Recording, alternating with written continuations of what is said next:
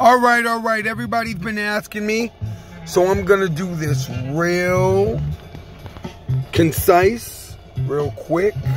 I'm going to tell you my situation and how I got into it. I used to be the #1 artist at Venice Beach.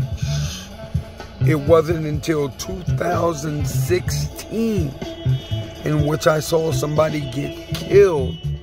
I saw them get stabbed right in front of me on Venice Beach. That's when I knew I had to leave. Gentrification was coming, and I had to leave. Fortunately or unfortunately, I had just won a lawsuit against the city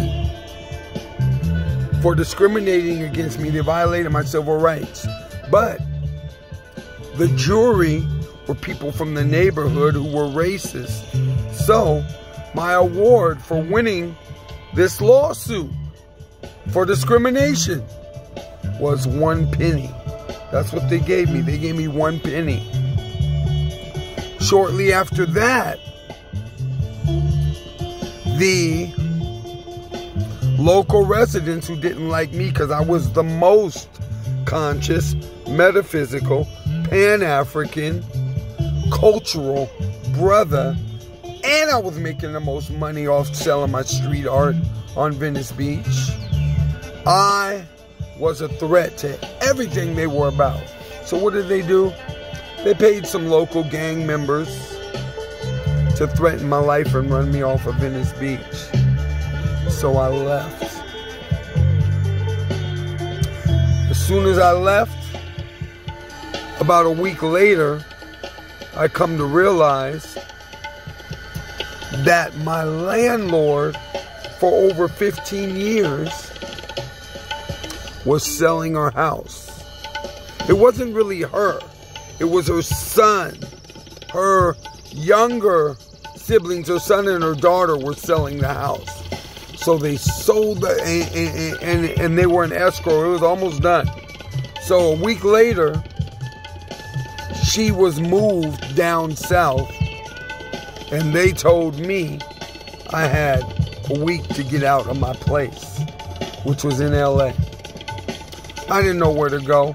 I went to the landlord, housing people, whoever, and they got me $5,000. They got these people to give me $5,000. They got the landlord to have to give me $5,000 moving expenses.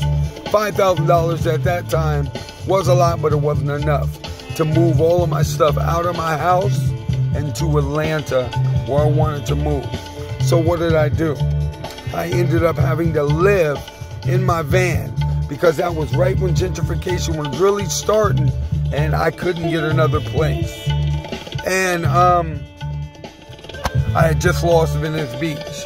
So what did I do? I started living in my van, put all my stuff in storage, drove to the Bay Area. Came to the Bay, started selling my art on Telegraph.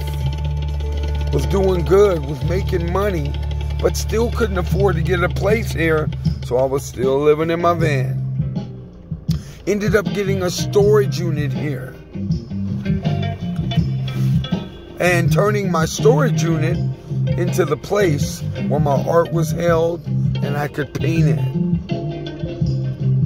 I turned the inside of it. It was extra space storage, which is one of the few storage units that actually have electricity in them if you get a big enough one. Some people in my complex in Alameda, they're literally living in their storage units. They go and work a night, a shift or whatever, or a day shift, and then, you know, when the storage place is closed, they go there, they can turn on full electricity, they have their computers, everything set up, they do their thing. That's them. I use it. I have my computers and everything in there, but I use it to paint.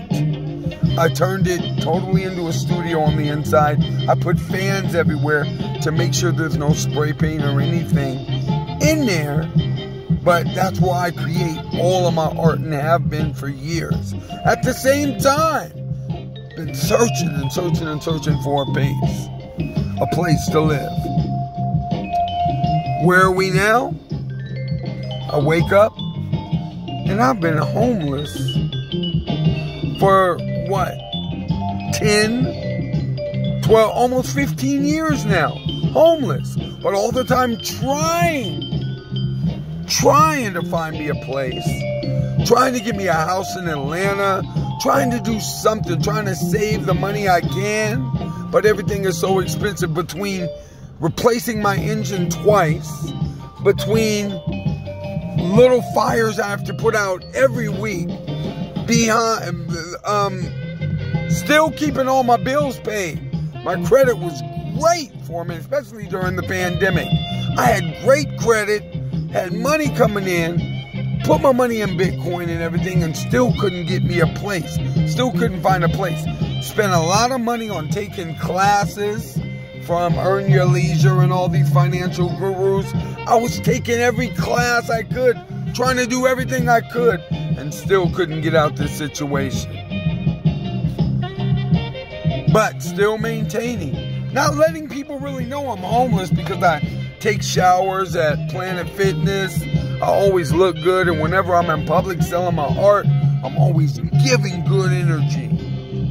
But now we're at the point where somebody at Extra Space Storage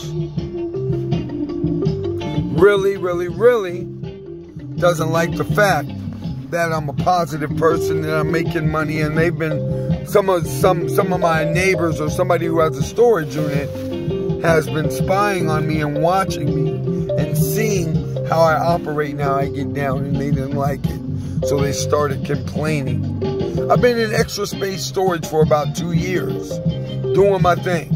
But somebody started complaining, and in the last month or 2 months, 25, 30 complaints from the same person who claims they're anonymous.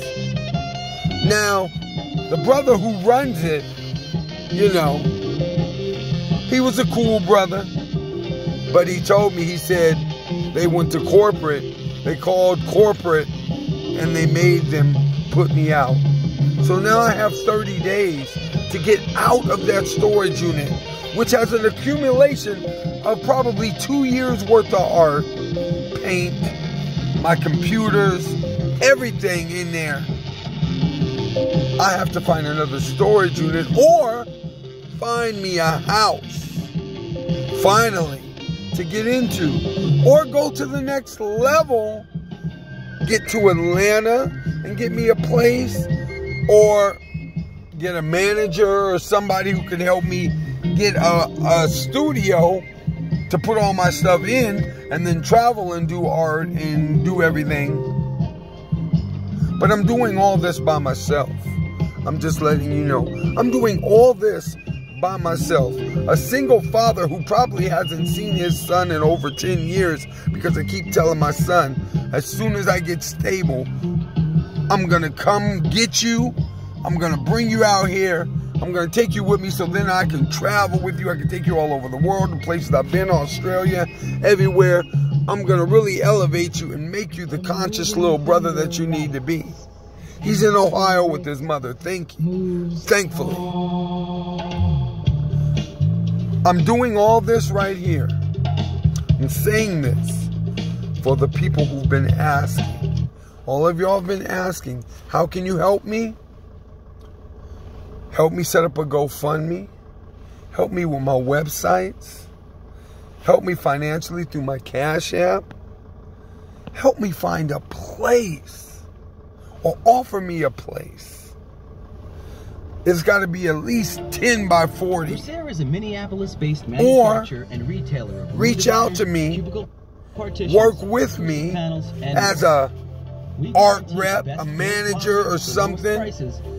Help me, a marketable brother, dope brother, positive brother, talented brother. Help me get to the next level.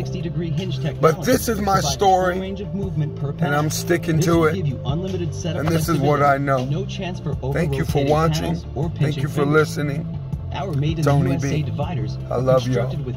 Peace. Namaste. Ashe. These lightweight frames